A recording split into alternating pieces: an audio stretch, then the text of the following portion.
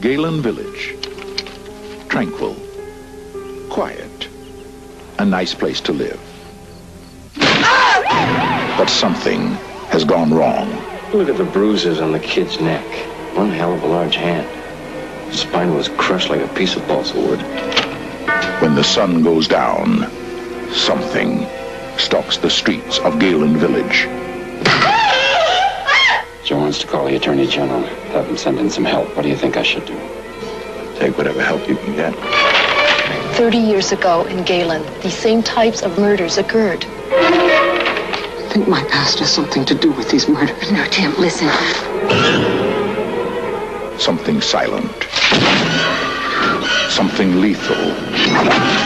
Something or someone is killing the people of Galen. I think I'm going crazy. Every time he has this dream, somebody dies. You're talking about actual materialization. What kind of a quack are you? The boy's in the clear. He's not in the clear. Every time this kid has a dream, somebody in this town dies. It is real. It is alive. It is among us.